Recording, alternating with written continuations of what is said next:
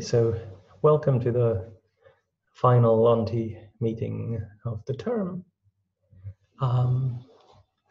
After the holidays, the idea is for us to go over to Bus Step, which is being run by Queen Mary, where there's a lot of excellent lectures. And if you haven't registered for that, I recommend that you do as soon as you can. And after Bus Step, hopefully, we'll be resuming our Lonti weekly seminars. So if you have any suggestions for topics that you'd be interested in or for how we might improve this new format, please get in touch with us and let us know. Okay, so I'm going to say a little bit in this talk about D-branes, and in particular how we can describe D-branes in string theory using the boundary state formulas. So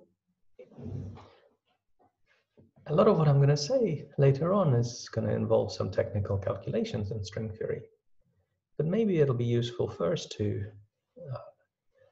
say a few broader words. So D-branes are a really remarkable object.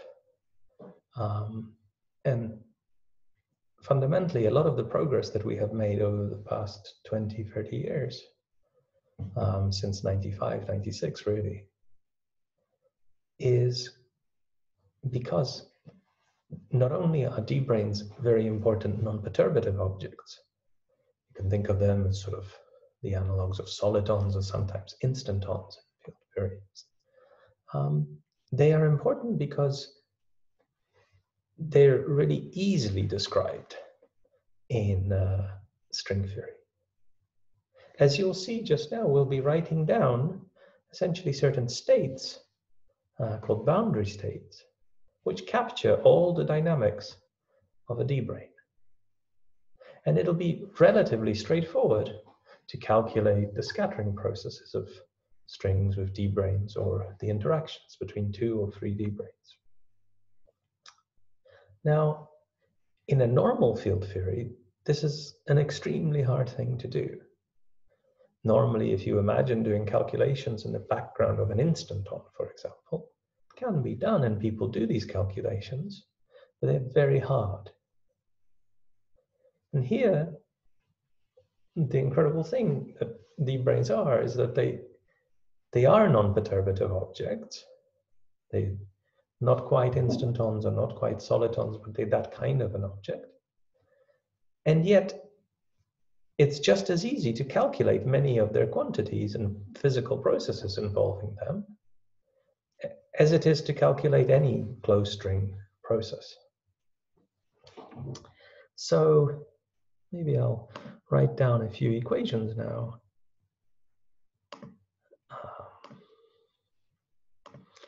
On my screen.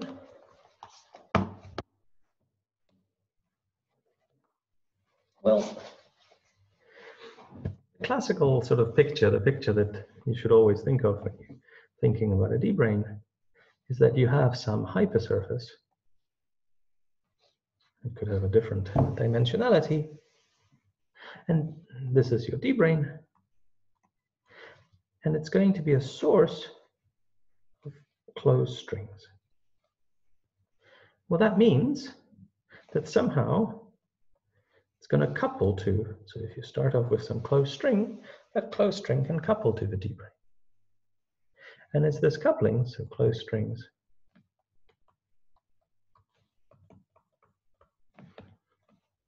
coupled to D-branes. It's this coupling that will tell you about the interactions that closed strings and D-branes have, and in particular, because, for example, the graviton couples to a D-brane, right? As we'll see in more detail, there is an interaction between a graviton and the D-brane, just like this. It's a non-zero process. That means that these D-branes have some mass, they have some tension. You could consider more complicated processes.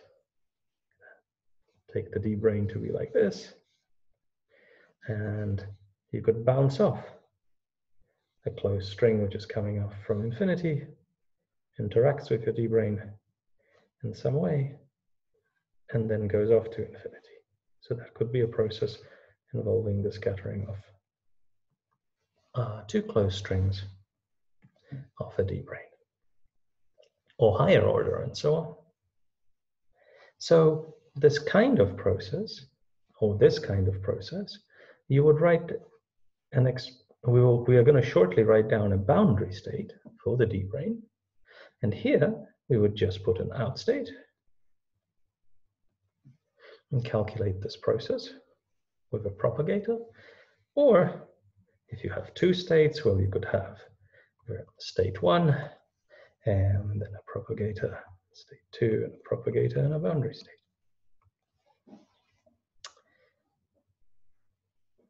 These kinds of processes are going to, so to calculate them, right? I mean, at the level of words, I can draw these pictures, that's fine. But the point is, because we are going to have an exact boundary state, which tells us exactly what a D-brane is in terms of closed string excitations, it's going to be relatively straightforward to calculate such diagrams. You know, no harder than calculating normal perturbative string theory diagrams. Okay, so let's begin. And what we really want to study is closed string moving along and reaching a boundary. What happens there? Well, let's, for simplicity, take tau, the world sheet time, to be 0, and we've got a closed string from 0 to 2 pi. So what happens when you encounter such a boundary in your action? I mean, we are used to encountering spatial boundaries. When you're quantizing the open string, you vary the action, you discover there's the equation of motion, and then there is, because you have to do an integration by parts, there is a boundary term, isn't there? So let's just remind ourselves of how this goes. Let's vary the action, which is just equal to d sigma d tau d tau x d tau delta x. Actually, sorry, I don't think I need this half. Minus d sigma x d sigma of x. Okay, so integrating by parts in the usual way, we get the bulk worldsheet term, which is just wave equation.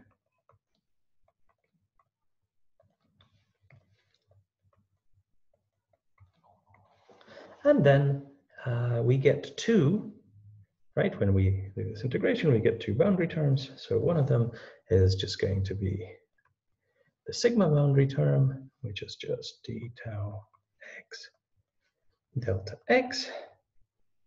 That's when you do the tau integration. And there is a boundary term in the tau direction, which is just d sigma x delta x. For us, this term here is just equal to 0 because, well, x is periodic. Right, so this term here is evaluated at sigma equal to 0 and 2 pi, and because the string is periodic, those two terms cancel. On the other hand, this term need not be 0, and this is the term that we're interested in. Now see here, we cannot just declare that there's some cancellation between boundaries, because after all, this is the worldsheet time coordinate. So we really would like it to vanish separately just for tau equal to 0. So we want this variation to be 0. And I've been sloppy about the indices here. If there's only one x, and for now let's stick just to one x coordinate, there's only two things you can do. Right? We can say that d tau x is equal to 0, or we can say that the variation of x is equal to 0. And both of these should happen at tau equal to 0.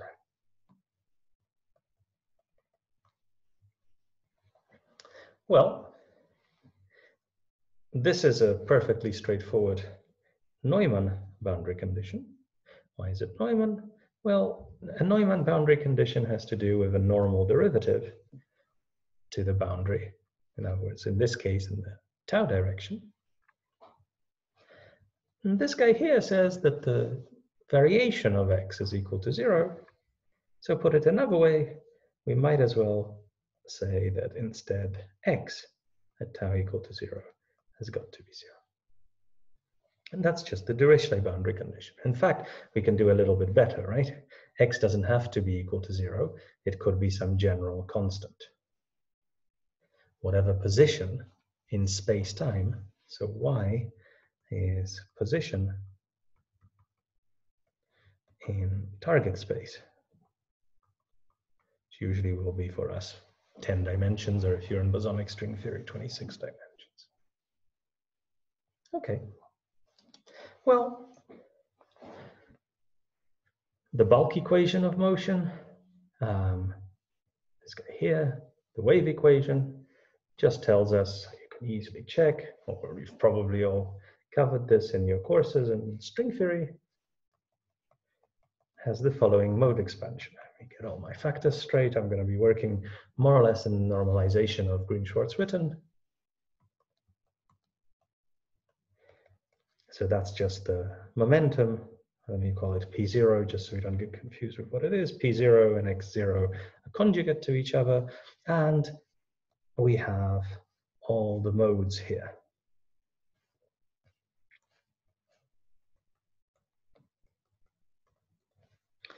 This guy is going to be a function of tau plus sigma. And this guy is going to be a function of tau minus sigma, the left and right movers. I can just shrink this a little bit. Okay, there we go. Maybe just not so much. Good. And these run from. So you can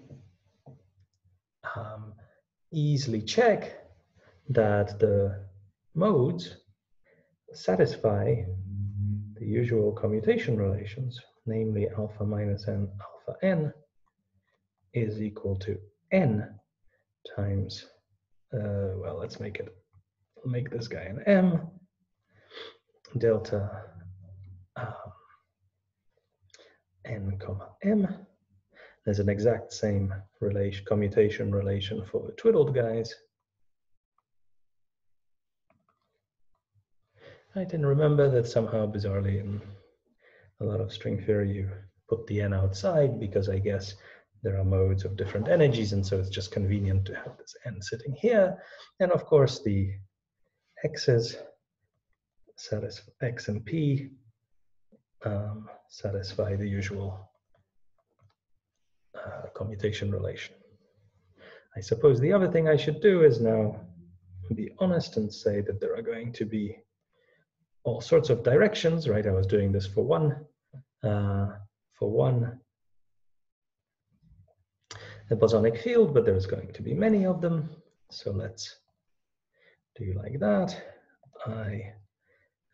J, and I suppose I really should be writing delta ij here, and I should be writing delta ij. I'm going to be quite sloppy with Minkowski versus Euclidean. It's just not very important for us today. Of course, physically it is very important, but for what I'm doing today, it's not very important. All right, so remember now, I have my boundary condition.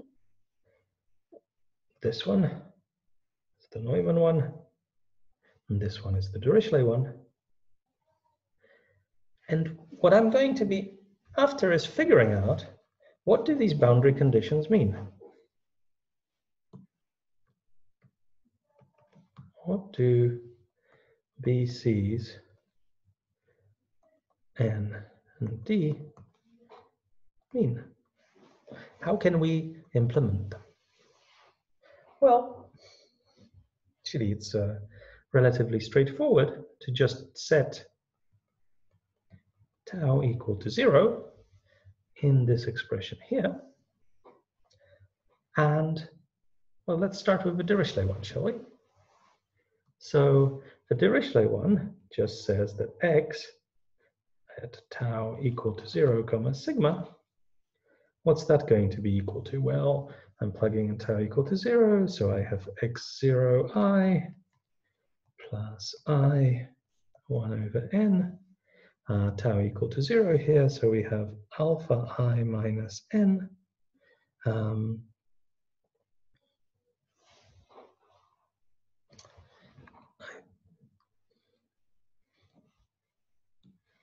I think I have my minus sign the wrong way around here. This should really be sigma minus tau.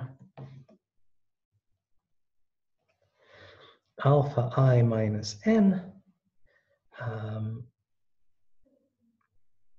No, I'm sorry. That's actually okay the way I had it. Tau minus sigma. The positive energy modes, the creation energy modes, have got to have the same time dependence whether they left or right moving. So what we have here is 1 over n alpha I minus n e to the I n sigma plus 1 over n alpha I minus n twiddle e to the minus I n sigma. And this somehow should be equal to what we said here, which was y. And in particular could be yi, depending on each direction. Well, we can rewrite this just a little bit. Remember, this is from n equals 1 to infinity, so this is the same as x0I plus I sigma n equals 1 to infinity, 1 over n e to the I n sigma alpha I minus n, and here swap the n for minus n, so you get minus alpha twiddle I n. And now this is supposed to equal to yi. How can that happen? Well, it can happen precisely because I've also misspoken. This n is just different from 0.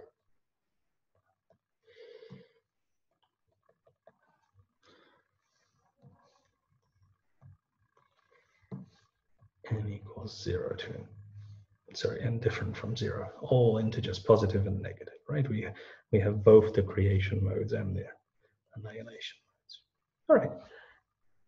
So what do we have? We have this condition here. It's supposed to be equal to yi, and this is, of course, supposed to be true for all t. So what that means really is that you better set this guy equal to this guy, while these things, you set them equal to 0. So let's write this down. So remember, this is the Dirichlet boundary condition, and we have x0 I has to be equal to whatever the position you have for the D-branes, and alpha I minus n minus alpha twiddle I n has got to equal 0. So that's what the boundary condition looks like in terms of modes. And for Neumann boundary conditions, I'm going to leave it as an exercise. You're going to find that it's just alpha I minus n plus alpha twiddle I n. So it's just a sign difference. So this is for n different from 0. This is also for n different from 0. And in addition here, you get the condition that momentum is equal to 0. Okay, so that'll be an exercise, but that's what the boundary conditions look like. Now, that's all classical, and it was just essentially about solving the wave equation with a boundary in the tau variable rather than in the sigma variable. So normally we would have an open string which would have endpoints at sigma equal to 0 and pi. Here instead we had a closed string tau equal to 0. All right. How should we impose these in the quantum theory?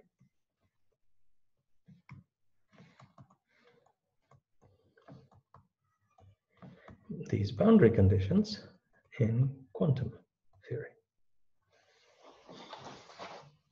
Well, the answer turns out to be the boundary state.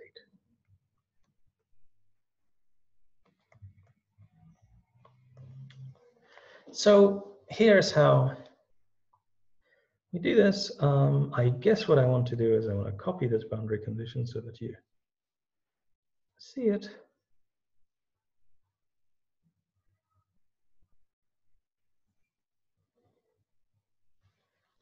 So that we have it here. And we're going to try to find, whoops, no, I don't like it in green. We're going to try to find a boundary state B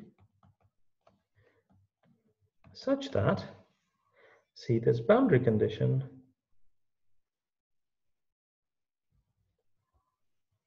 when you act with it on a boundary state,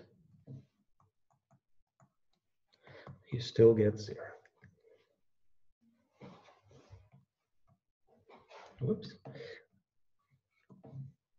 All right.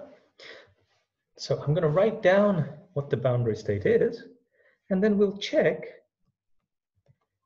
that this indeed satisfies that. So here is a boundary state, our first boundary state, alpha minus n, alpha twiddle minus n, acting on the vacuum. So strictly, I need to put a little label n here, just to indicate that this is just for the nth mode. The full boundary state will be a whole product of these guys, so we'll get to that just now. But let's now do carefully the exercise that with this weird looking state, it's called a coherent state, this condition is satisfied. So I'm going to take the state alpha n, which is an annihilation operator for n bigger than 0. Okay, and you can obviously do it for alpha n as well. I'm dropping for now the superscript I because we don't need it, and we're just going to apply it alpha minus n twiddle 0. Now, how should we calculate this? Well, this is an exponential of some creation operators. What that really means is that you have a sum, k equals 0 to infinity, 1 over n, alpha minus n, alpha twiddle minus n, all to the power k, 1 over k factorial, 0. And now what are we going to do? We're just going to try to get this guy, which is an annihilation operator, because n is bigger than 0. We're going to try to move it so that it kills the vacuum, because of course, remember, alpha n 0 is equal to 0. So,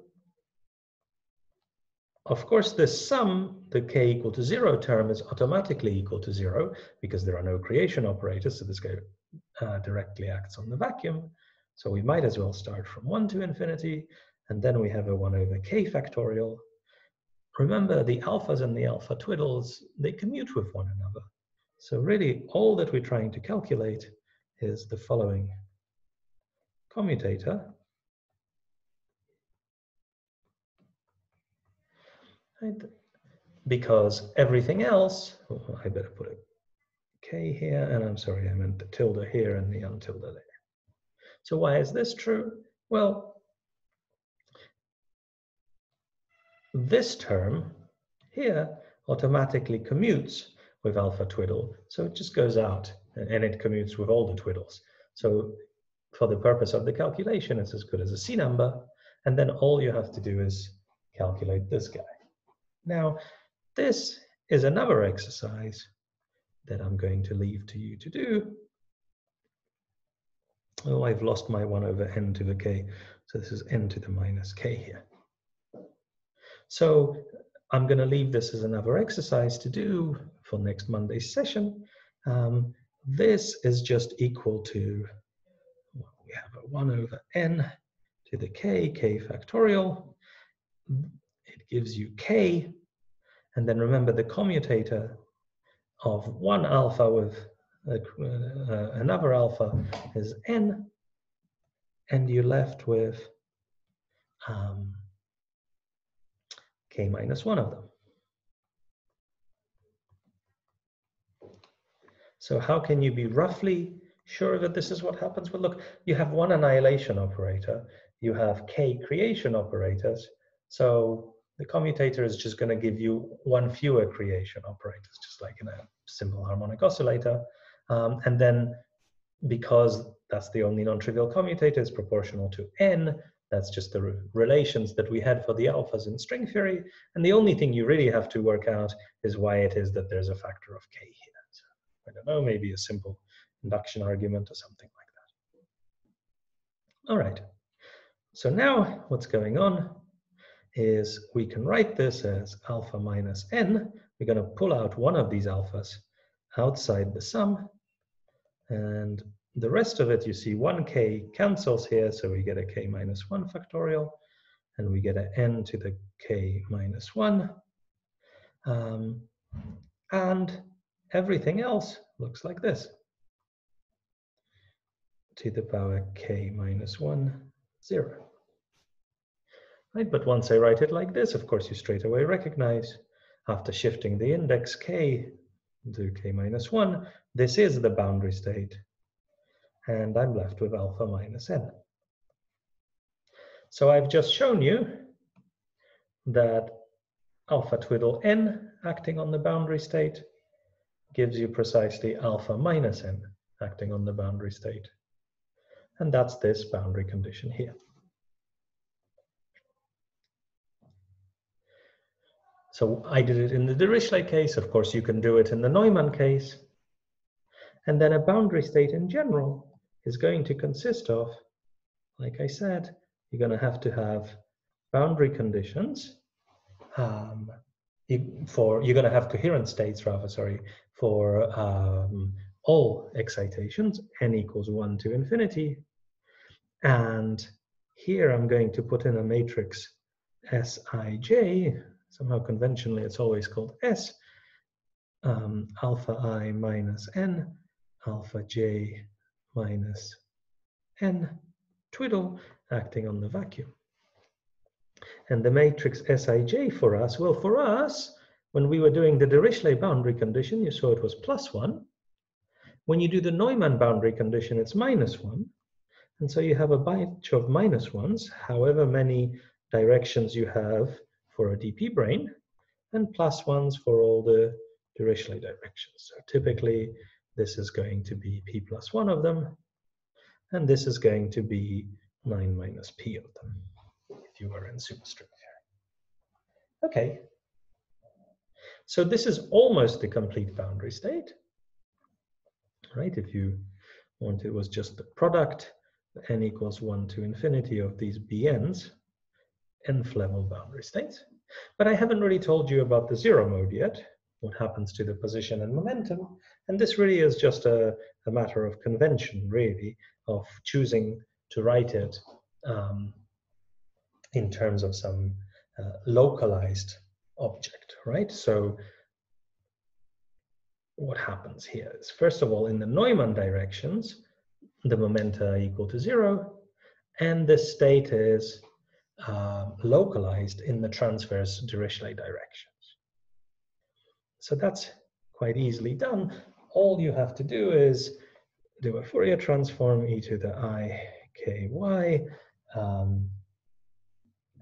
over just, let me write here k perp, k perp dk perp. So that would be k perp is just shorthand for k p plus 2, k p plus 3, all the way up to k9, number of transverse directions. And what we've really done, right, is we've taken, it's more natural for closed string states to be in the momentum basis, and we just took a Fourier transform of it so that we have something that is localized in the position basis. Okay, so at this point, we can ask ourselves, Okay, so what we've constructed here is the bosonic boundary state for a D-brane. So this is the bosonic part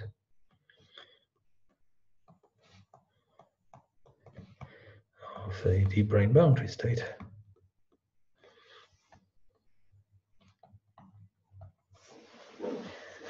But there is something that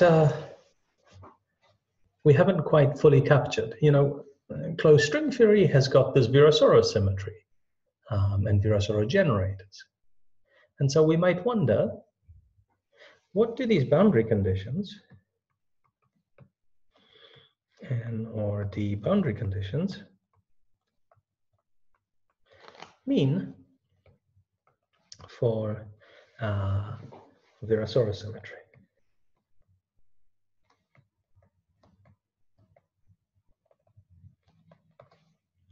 So that's going to be our first, our next question rather. Well, let's go back to the boundary condition that we had.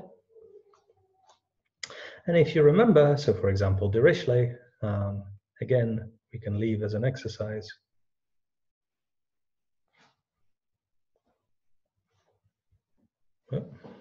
We can leave as an exercise the Neumann boundary condition. But you remember the Virasoro modes in your course on string theory, which I'm guessing you all had some basic course, were given by a half alpha m minus n, alpha n, n equal to minus infinity to plus infinity, a little bit. So remember, for m different from 0, this is normal ordered automatically because these modes commute with one another. I'm going to suppress also for the rest of this little calculation, this index I, just to make the notation a bit more minimal. And what we're going to calculate actually is Lm acting on the boundary state using this boundary condition. So what do we get? Well, here's one way you can write it. N runs from minus infinity to infinity, alpha m minus n, alpha n boundary state. And now I can use the boundary condition to switch this alpha n mode for an alpha twiddle minus n mode in the boundary state, using the boundary state rather. Alpha m minus n, alpha twiddle n, the boundary state. But equally, I could have done the same thing with my right mover. And let me take the minus right mover. Okay. So this is equal to a half sigma n equal to minus infinity to infinity. And alpha twiddle, and now I remember I have a minus m here, okay? And I'm going to, instead of writing minus n, I'm going to write plus n alpha twiddle minus n. Remember again, for m different from 0, so I better say here m is different from 0. These two alphas commute with one another, so I can move them around however I want to. And I've also chosen to relabel n to minus n from here to here.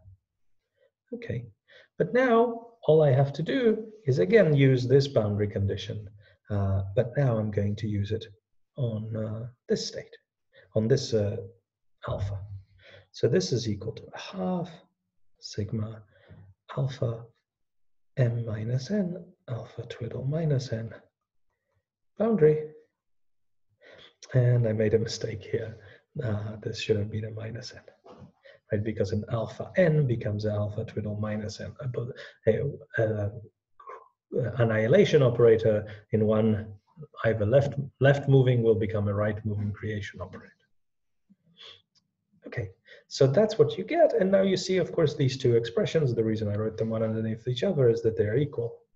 So really what's happening is that we have that Lm acting on the boundary state is equal to L minus M acting on the boundary state twiddle. And these are called symmetric or symmetry preserving boundary conditions.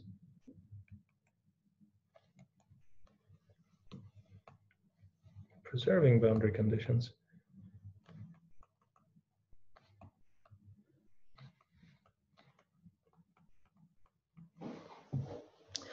Because essentially what they tell you is that one linear combination, so one linear combination of T and T bar, or T twiddle rather, sorry, I'm using twiddles for my left and right movers, is preserved. Of course, on the boundary, you're going to be breaking some of your symmetries.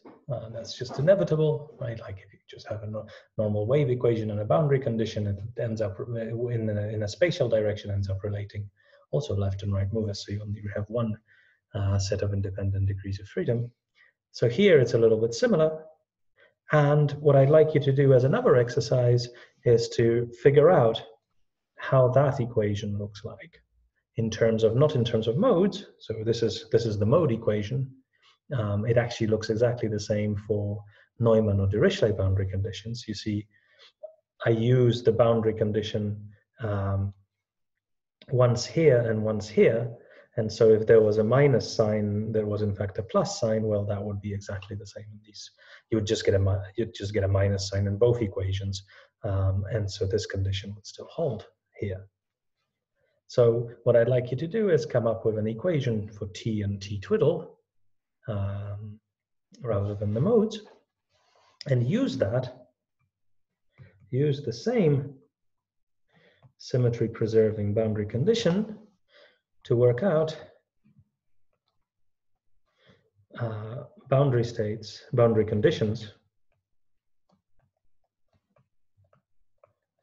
for ghosts, for BC ghosts,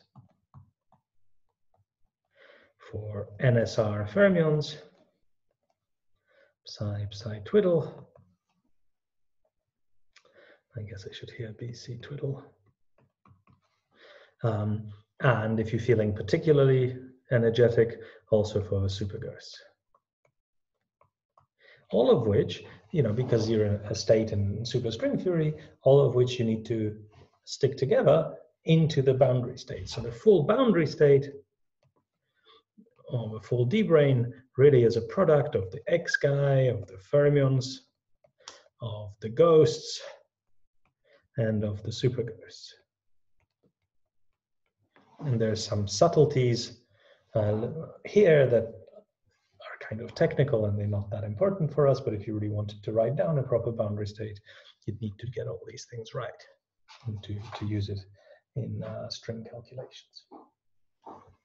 Okay, so that would be one way in which you could write down this complete boundary state, using the fact that the boundary states, D-brane boundary states, preserve a linear combination of the Virasoro algebra. So once you have that, you can, or for now, we could even just play around with the bosonic boundary state. You can calculate, for example, the correlation between, let's say, a particular closed string state. So here is an out state, A, B, and a boundary state. I've chosen a simple state. It just has got one left moving, one right moving excitation. They are level matched. Remember, for a closed string, you need to have the same total level, which is K in both cases here. And I'm keeping the indices A and B general for now. So depending on whether this is a Neumann or Dirichlet boundary condition, you would in fact get the following expression, alpha AK. Remember now the boundary condition would just be something like alpha minus KB, right? This right moving annihilation operator would become this left moving creation operator, and there could be some sign SAB. So for now, let's just go for Neumann directions for simplicity. Okay, so I don't have to worry about keeping track of the minus signs. Now, what happens here? Well, this creation operator can just move past this annihilation operator, would give me a vacuum. So this is the same as would annihilate the vacuum on the left.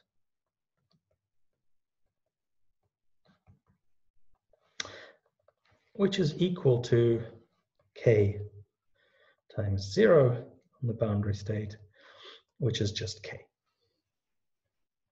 So this vacuum 0, you could very easily check where do we go? If we go to the boundary state here, if you just squish it with a vacuum now here, so let me do it in blue. So we all of this exponential, all the successive powers of it, when they would act on this exponential 0, they would just annihilate it, right? These are creation operators. They're acting on the bra vacuum, so they give you 0. So you just, the only term in this exponential is the 1 that can contribute, and that gives you the 0. So all of this to say that the coupling between such a state here, such a closed string state, and the D-brane boundary state is non-zero.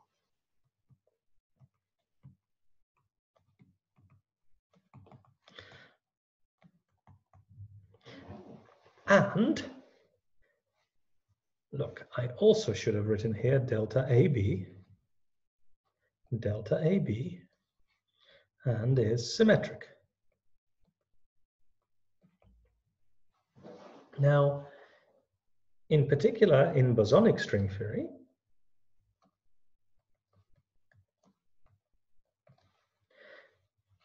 this state for k equal to 1 is a graviton, or an antisymmetric B field, more possibly a dilaton. But let's just talk about a graviton and a B field for simplicity. And what we've shown is that there is such a coupling, but there is no such coupling, roughly, right? I haven't really done the full superstring calculation. I would have to take care of the ghosts and the superghosts and so on. If I was doing this in superstring theory, even bosonic theory, I would also still have to just take care of the ghosts. But all I want to show you here is that there is a non-zero coupling to the graviton, but none to the B field. So remember, what is in space-time D-brane action? Well, there's some tension up front. That tension for P+1 just tells you how heavy a D-brane is, essentially per unit volume. And the Born-Infeld action looks like this: G mu nu plus B mu nu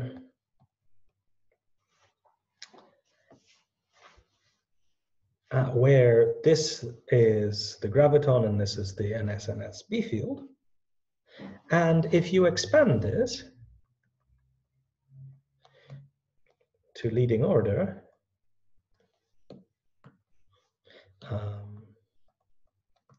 around Minkowski, so we expand G mu nu is equal to eta mu nu plus some fluctuation H mu nu, and keep this small, then you'll discover that this action has an expansion which is proportional to HII, or rather mu mu, sorry, plus order quadratic, so G squared or B squared, and so on. So the only coupling, so this action, remember, is a space-time action for how the space-time metric and the space-time B field couple to the D-brane world volume. it's not a string theory action, but this leading term, right?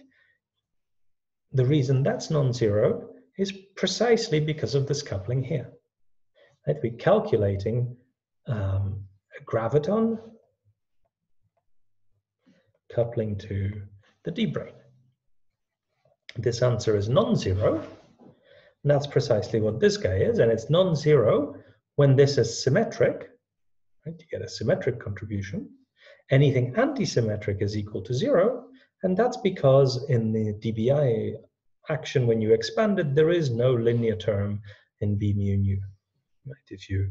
If you remember, if you have, let's say I was a D particle, this is, and I was calculating the determinant of this, it would go like 1 minus B squared, quadratic in B. So this needs to be a minus sign. So the B field only enters at quadratic level. So if we were to do a full course on D-branes, we could calculate this diagram where this is a closed string going off and a closed string coming in. And then that would be non-zero for B fields, but it would be non-zero also for the metric. Whereas the one-point function, which is what we calculated just now, well, that's just non-zero for G, but it's zero for a B field. Of course, the D-brane couples to many of the closed strings, so not just the massless ones. Right here, this result was true for any state, not just the graviton, k equal to 1 in bosonic theory. So it's a source for all closed strings. Okay, so that's the Horn-Infeld coupling. And one other thing that I'd like to say now is that this normalization here, right, which appears also here, the tension, in other words, the weight per unit volume, the mass per unit volume, rather, of a D-brane, comes out here in a very implicit way, namely, the tension is related to the normalization of the boundary state.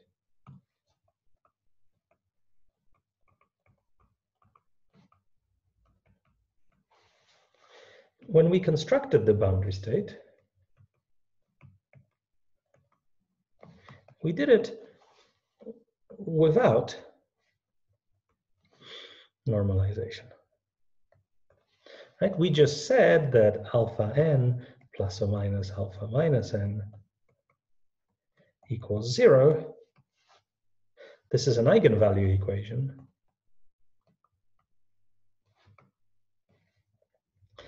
And any multiple of it, right? So like any good eigenstate, B could be multiplied by 6, 7, square root of pi, anything you want, and it would still satisfy this boundary condition. And so getting the normalization right will teach us about tension and, as we will see, Ramon-Ramon charge of D-brane.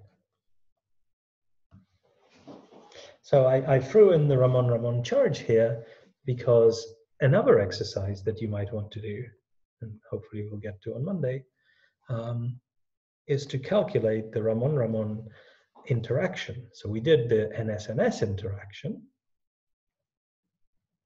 right here, but you could do the Ramon-Ramon interaction. So for that, you really need the fermions psi in the Ramon-Ramon sector. But a similar sort of calculation will end up telling you that there is a coupling between the P+1 form and the D-brane. So that this is not equal to 0. And it's the Ramon-Ramon potential that actually enters here. And the fact that this is non-zero is precisely now in space-time, not the Born-Infeld, but the Vezzumino coupling of a D-brane looks like this, where this is now its charge density. And this is non-zero. This is a differential p+1 form. You integrate it over volume in p+1 dimensions, so you can do that integral. And if you work a little bit harder, there are actually other couplings.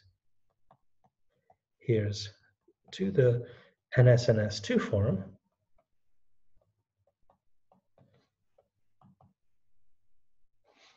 With a half here, I guess. So let me just write this as B wedge B, which stop at some point, right? Because you run out of, this number stops being positive.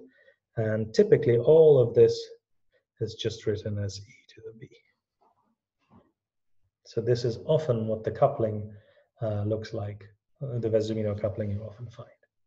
So all these couplings are quite easy to compute in string theory from this boundary state formulas.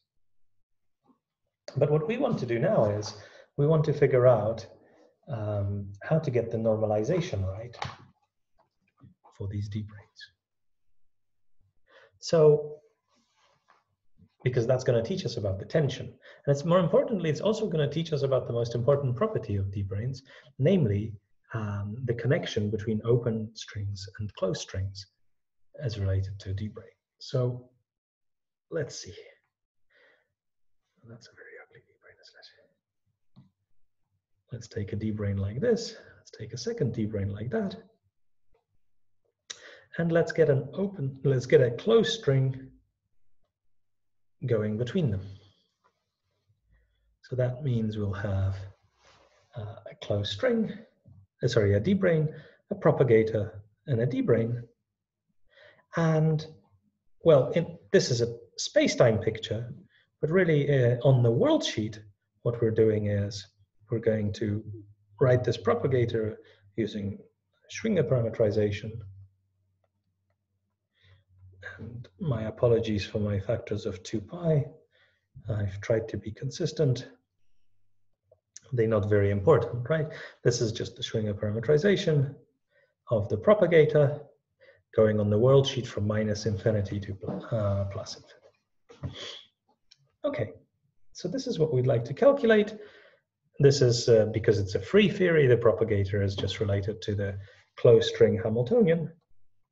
And let me get my conventions here.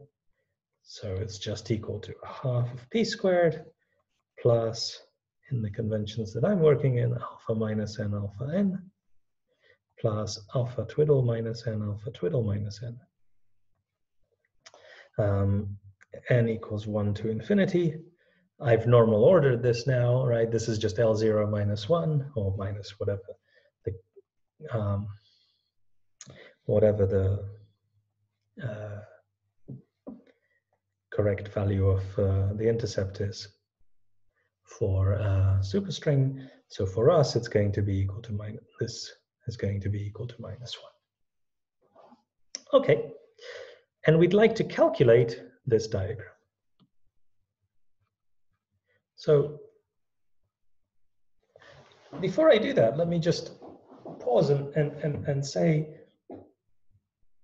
if you were computing an analogous calculation, for example, in some kind of theory with solitons or instantons or something, so I guess more solitons than instantons, but let's say that you were in some gauge theory and you had some instanton here and another instanton at a different location, and you tried to compute their interaction, right? Because this is essentially what we're doing. We've got these non-perturbative objects and we're trying to figure out what happens, how do they interact with one another? Interact by the exchange of the closed strings that they source. That would be an extremely hard calculation. You could only hope to do it in some kind of perturbative expansion. Namely, you would just say, okay, only the lightest states here I will consider the interaction of just a single lattice state. But in string theory, we'll be able to do this for all closed string exchanges for any mass, and it'll be completely easy for us. Right? Normally what you would do is you would use the mass as something that suppresses, that becomes smaller and smaller, so you'd ignore all the higher order terms. But here we can do this calculation exactly. And that's one of the kind of special things about the simplicity of D-branes.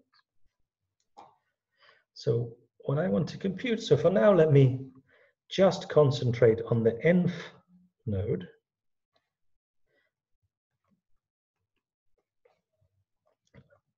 There's going to be a whole product of such combinations, and for now I'm going to just do the calculation for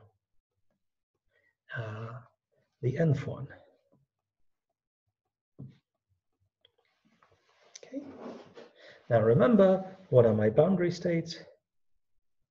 Well, the nth node boundary state, and again I'm just going to do this for let's say a Dirichlet boundary condition. If it was Neumann, the sign here would change, but it would be quite analogous. Alpha n, alpha twiddle n to the power L.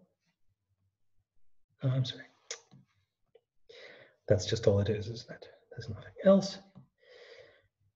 Then I have this prefactor here, e to the minus 2 pi L, alpha minus n alpha n plus alpha twiddle minus n alpha twiddle minus n, and another factor of alpha minus n alpha twiddle minus n 0. Right here I have the annihilation operators, here I have the creation operators. Okay. In order to make progress with this, the simplest thing to do is expand all the exponentials. So I'm going to have k, l, and m all running from 0 to infinity. And I'm going to have 1 over n alpha n twiddle to the power k over k factorial minus 2 pi l alpha minus n alpha n plus twiddle minus n alpha twiddle minus n. All of this is going to be to the power, now I better not use the letter L, let's use the letter R. Over R factorial, and here we have a 1 over n alpha minus n alpha twiddle minus n to the power m over m factorial 0. Okay, I've just expanded the exponentials, and now what's going on? Well, how many creation operators do I have? Well, I have m here and m left and m right, and here I have r. It doesn't really matter how I expand, but I have r of them, and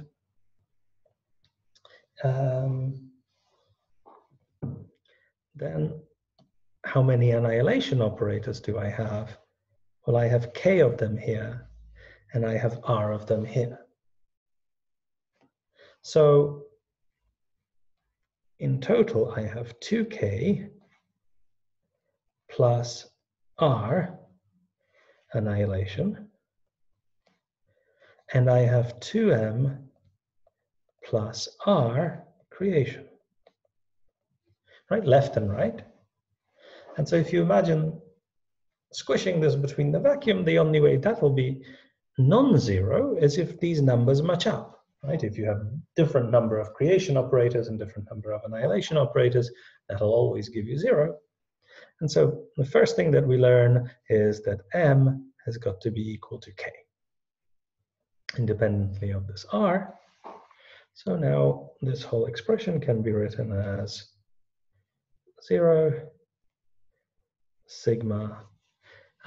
So let's just get rid of one of these, and let's write them like this. So we have 1 over k factorial. M factorial is the same, so that's squared.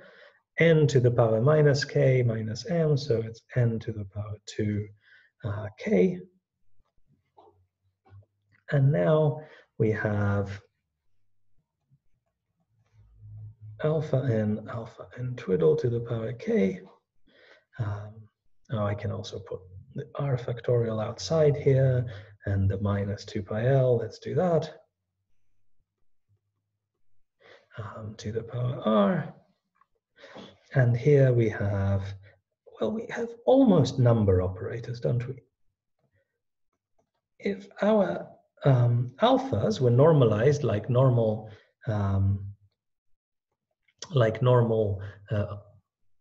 harmonic oscillator creation and annihilation operators, then these would be number operators. But there's an extra factor of n in the canonical commutation relations compared to simple harmonic oscillator.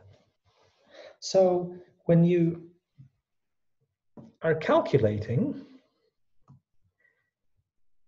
one of these guys, see, that's kind of like a, if I normalized it like this would be the number operator for the nth mode.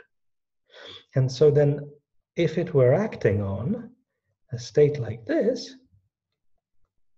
it would just, this operator would just count how many of the creation operators there are.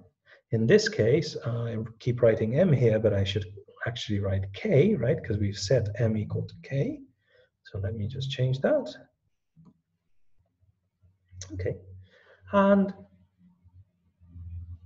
all this guy here is doing is counting how many creation operators of that mode there are. There are k of them. So this is just equal to 1 over n k alpha minus n alpha n twiddle to the power k. Sorry, no 1 over n. It's counting the number. This is the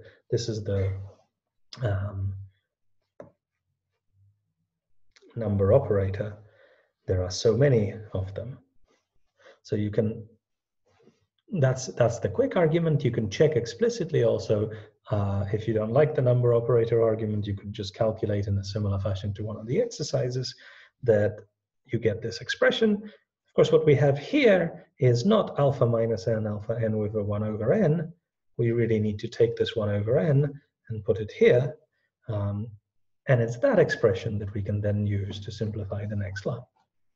So this, okay, I'm going to write here minus 2 pi l to the r k factorial squared and to the power 2k r factorial. I'm just repeating what I had before. 0, I'm doing nothing to the bra state. And here I get kn. And here I also get kn, right? This was done for a left moving guy. At the right moving guy is exactly the same. So I get this.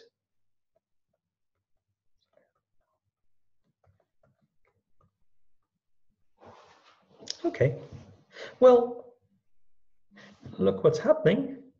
Now we can take out this term and all the r dependents and do that sum separately.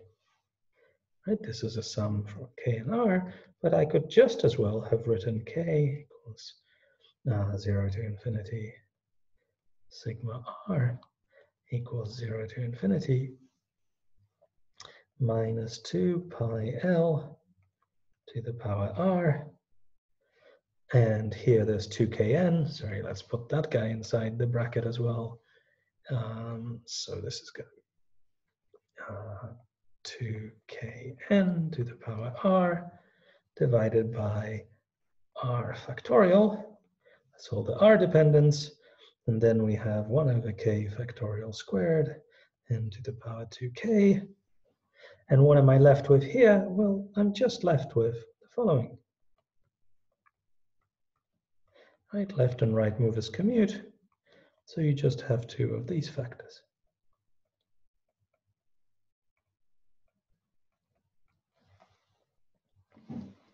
And this, of course, is just an exponential, right, of all of this stuff.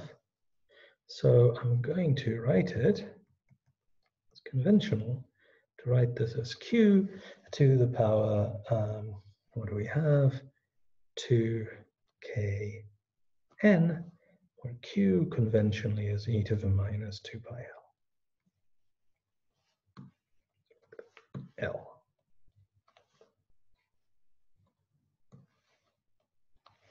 Okay, now we're almost there.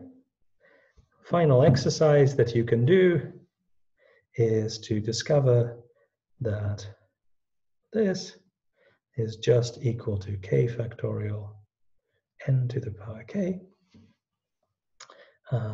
Again, probably induction would be a very simple way to do it. There's probably other ways too.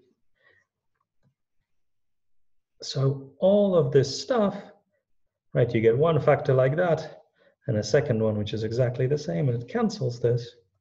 And so what you are left with really is just the following expression. Okay. So that's the kind of nitty-gritty calculation that I wanted to show you. Now we can start putting everything together. This calculation is the exchange of the nth mode between two D-branes. Now we're going to sum up all of those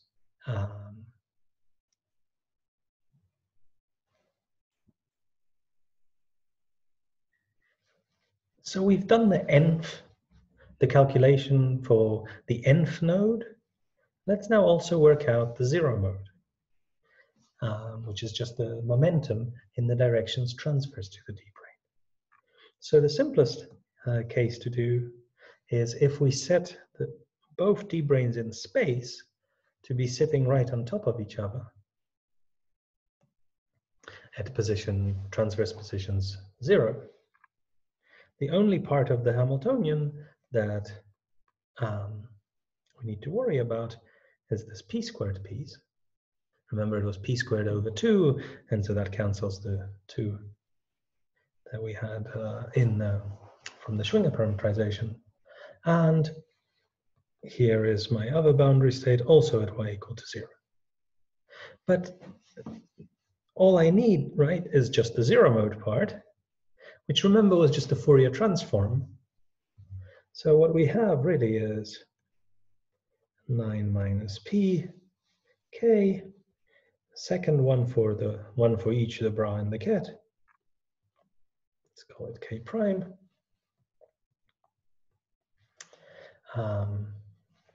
E to the minus pi l p squared k. And because they're at positions y equal to 0, there is no, in the Fourier transform, there's no phase factor. So this is, of course, just dk prime, e to the minus pi. Well, this operator p, I guess I had a 0 on there before, the operator p0 acts on the k, and it just becomes pl k squared. And then you have the momentum mode k prime and the momentum mode k, so this is just delta k minus k prime. You can do the k prime integral, that's just eliminated, right? The delta function eliminated, and then you just left with a Gaussian integral for k, and I guess I checked this, it is 1 over square root of L, 9 minus p, because there are 9 minus p of these integrals, 9 minus p of them, both of them. Okay. As an exercise, I will leave doing the calculation when y is different from y prime, different from 0. And the answer in that case for the same, so if I do y prime b, the 0 mode part of it, e to the minus pi p squared l, b y, 0 mode, gives you, well, the same Gaussian factor. So let's, sorry. L to the power 9 minus P over 2 times E to the minus delta Y squared. Let's get the factors, all the other factors correct, divided by 4 pi L. So delta Y is just Y minus Y prime. Okay, it's an exercise to do. So let's put everything together. So the cylinder for the complete bosonic mode, when our theory will look like this. We've got our integral, the length of the cylinder on the world sheet. We've got, for now, I'm not going to do this momentum integral. You'll see just now why I'm doing that. There is a Q to the power C, this guy that I called 2 pi C, plus K squared over 2. And that's this guy here. And then I have a product of all the different massive modes. And remember, each massive mode gave us one of these factors, and now I'm doing a product of them. So notice I'll shortly get rid of this K integral, but I left it in here because if you expand out this product, you are going to get things that look roughly like Q to the power minus 1. Yeah, I'm a little not worried about the factors of pi at the moment. K squared over 2 plus some integer, let's call it m. This, remember, Q was e to the minus 2 pi L. So this is like a pole for an on-shell closed string state.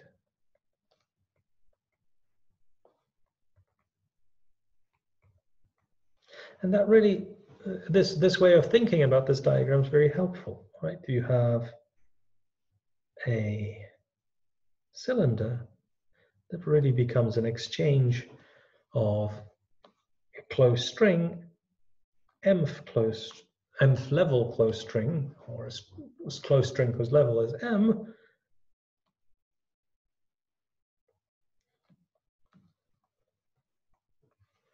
and you know, this diagram, I've expanded this, just kept this term, so really there's some sort of huge sum over all possible mth level strings and then overall possible levels m. So there'll be quite a lot of these. And I guess the other thing I needed to do here was that there will be actually 8 of these. I'll come back to that point just now. But you're exchanging a closed string, so there's going to be in your diagram as a pole if you just pick the transverse momenta to be just right. And this cylinder amplitude is really a sum of all those diagrams. Now why 8? 8 because there are 10 closed string directions. We derived this just for a Dirichlet direction, but you can check that for a Neumann direction it comes out exactly the same. And the bosonic BC ghosts give you -2 powers of this. Okay, so that's one of those more subtle calculations. It's not very difficult actually, because the BC ghost system is fermionic, so doing these calculations is a little bit simpler for fermions. But it turns out that it precisely removes 2 of the 10 bosons, which is what you would expect, right? Normally you have 8 on-shell bosonic. When you're counting the number of closed string states, the ghosts typically remove the 2 light cone coordinates. Okay, so let's now do this integral over k. So the cylinder expression is just going to be dl L to the power p minus 9 over 2, right? Remember, this is just doing a Gaussian integral. For each Gaussian direction, you get a 1 over square root of L. The factors of pi hopefully work out. And what you're left with then is actually a Dedekind eta function to the power minus 8 to IL. So here, you can check with definition of Dedekind eta function.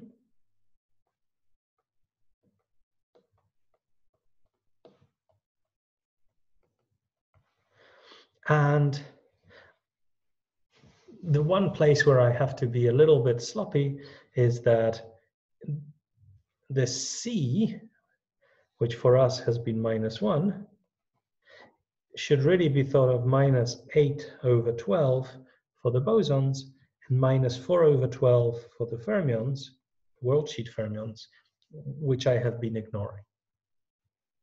So I can't use the full C here, I just have to use the bosonic C for 8 bosons and miss out the fermions. Of course, you can repeat this calculation and include the fermions, include the ghosts and super ghosts, and then all these factors are going to work out. But I think given the time, we're probably not going to be able to do that today. So now there is this nice relationship that the Dedekind eta function satisfies. It's another thing that we could try to prove in the exercise session, if people are interested.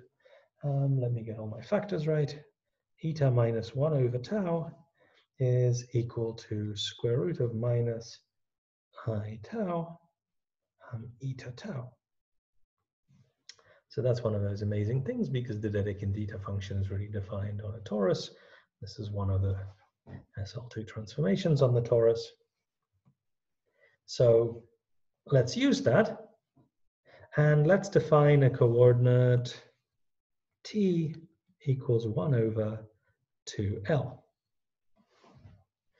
So this integral becomes dt over 2t squared. This becomes 2t to the power 9 minus p over 2. And if you get all your factors right here,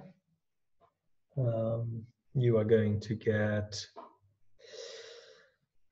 t to the power, what is it, 4.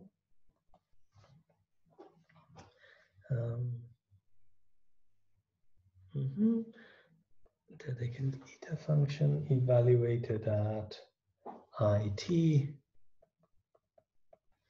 and there's going to be minus 8 of them. So putting all of this together, you get, okay, some prefactor. Hopefully I've got this one right. Doesn't really matter. For now, the level of what we're doing, it's very important if you're trying to do the calculation very precisely.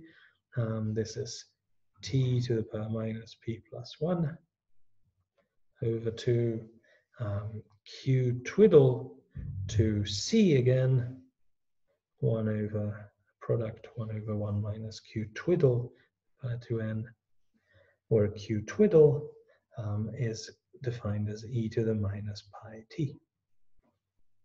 Okay, so if you play a little bit with the factors of I here, that works out. This is just usually the way that the Dedekind eta transformation, S transformation is listed, so I'm keeping it like that. So if you want to look it up, you can match it. And now this expression here is supposed to be precisely the partition function for an open string stretching between the two D-branes. Oops.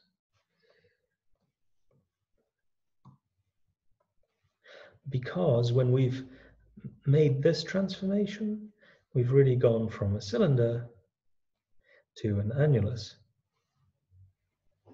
And what we're calculating here is the partition function for an open string that stretches between these two D-branes. And the thing about partition functions is, well, let's expand this, okay? So this is equal to some number. Don't worry about the number too much. Here's my measure. And here is 2t to the power minus p plus 1 over 2. Q twiddle to the c. Now let's expand. 1, if you do this correctly, it's 1 plus 8. Oh, I'm sorry, I've forgotten again, power of 8 here. Q twiddle squared plus 44 Q twiddle to the power 4 plus 192 Q twiddle to the power 6, and so on. Right? You have an expansion in this Q twiddle. And all of these guys are positive integers. And this prefactor here is just the Gaussian integral. So this is just Gaussian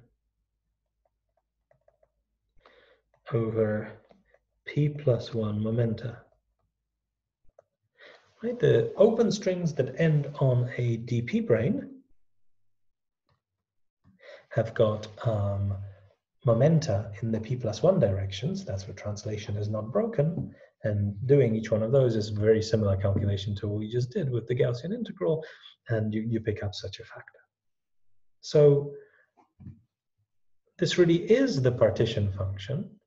And notice that this 8, well, what states are these? These are just the 8 transverse states of this form. At level 2, there are 8 of these states, but there are also, this is now symmetric, 36 of those. So this is 8. This is 8 plus 36 equals 44. And why don't you check whether 192 works out with these states? Now I'm counting here just in light cone directions. I is equal to 1 through to 8. So the transverse directions to the light cone. I'm ignoring 0 and 9. You could either work in light cone gauge, or you could figure out that the bosonic, that the ghosts will cancel two of these etas that you would, so you normally have 10 of these etas and 2 of them would get cancelled by the BC ghosts. So the number of physical degrees of freedom is just captured by the transverse 8 coordinates. And that's the point of the partition function, right? It counts the number of these states, and they better be positive integers. But throughout, right, I have suppressed,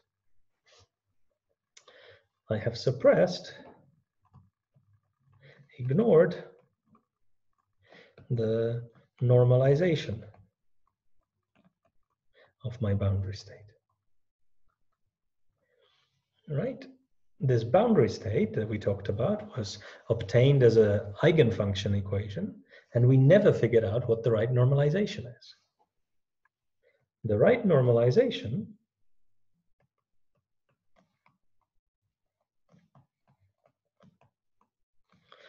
is n such that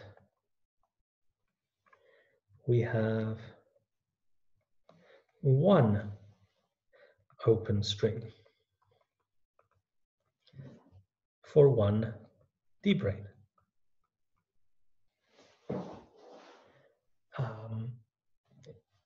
If we had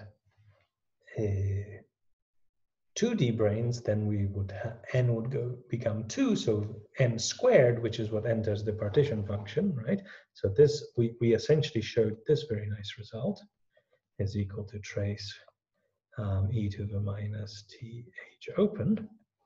So now if we doubled the boundary states, so let's say I took 2, and 2, then I would have 4 of these open strings.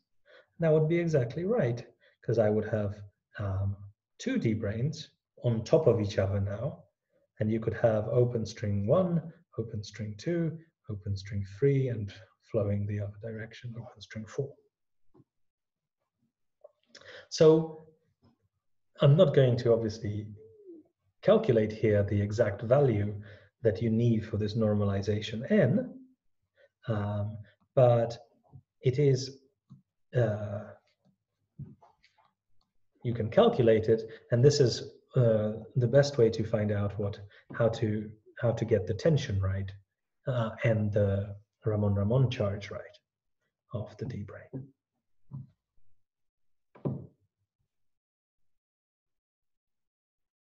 So let me summarize.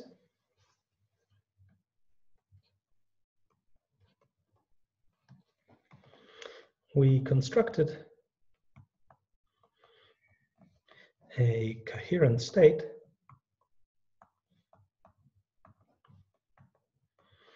in closed string theory.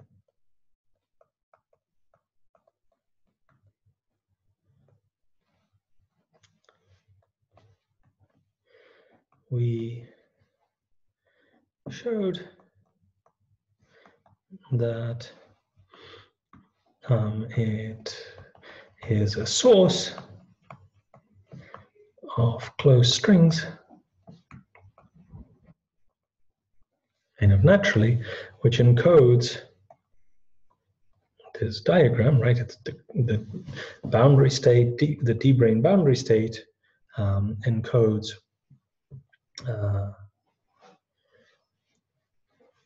the coupling of a single closed string to the boundary. But also, we studied the interaction between 2 D-branes.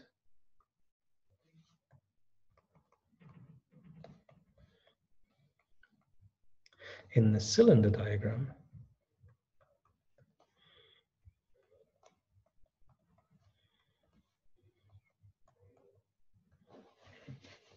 and showed that it's exactly the same as the partition function of an open string stretching between them. So this is D1, this is D2, D1, and then D2 here. And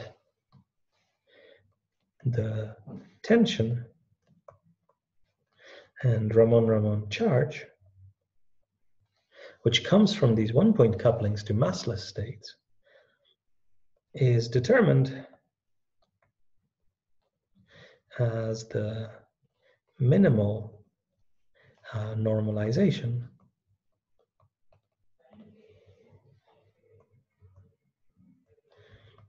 of B in this diagram here. So we have n squared if this is normalized as n and this is normalized as n. And so we didn't really talk about the Ramon-Ramon charge very much. Well, maybe we'll get to it in the exercises. But in any case, the tension is the coupling, right, to the graviton that we saw was non-zero. Obviously, if you vary the normalization of your boundary state, you change the tension. But because this goes in discrete units,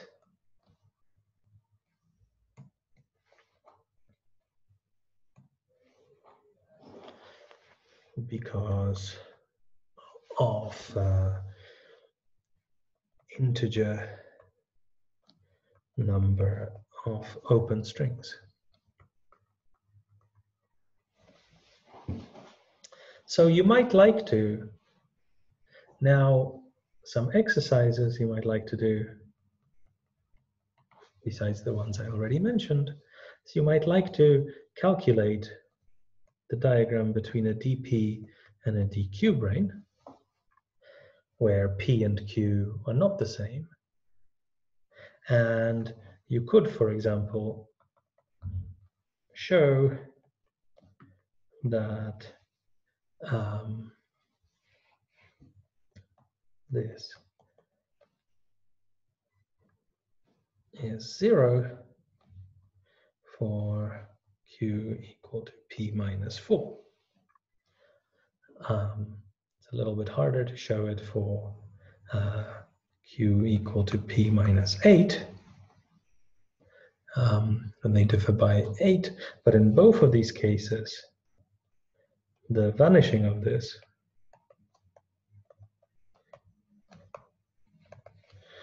is a sign. It also does vanish actually for p equal q. It's a sign of supersymmetry in spacetime. In other words, there's the same number of bosons and fermions in the open string spectrum.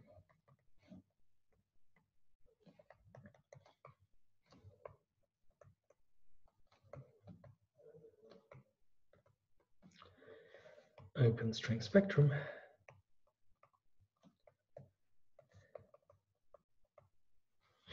And so to do that, of course, you can't just do it for bosons, you have to do it for you have to have it for the full boson and fermion theory. So you have to do the previous exercises on getting the boundary state for psi. Another thing that you can try to do is, what is boundary state for a D-brane at an angle?